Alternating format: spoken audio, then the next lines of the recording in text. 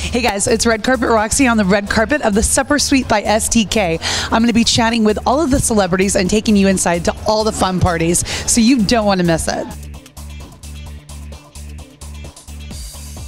What made you take this project?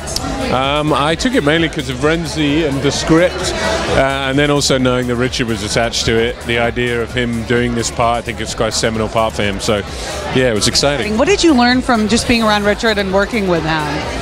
How to cut my suit, meditation. No, I mean, he's a very generous actor and very giving, which is nice. You know, he really gives it his all, and he also kind of, you know, and there's a lot to learn from, obviously, because he's an iconic actor and he's been around for a long time doing good stuff.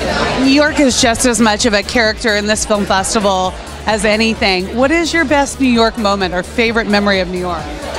Oh, my memory. Oh, I love this city. I'm a huge fan of it. I remember I first came here and I lived here for a TV show, and I lived in the West Village, and being able to walk out and walk along the Hudson. Actually, once I jet skied on the Hudson. You did? How was that? I didn't die. I was about to say you didn't die. No, it was very good. It was very good. You're going back. You're filming Allegiant starting next month. Am I ready to do it again? Yes.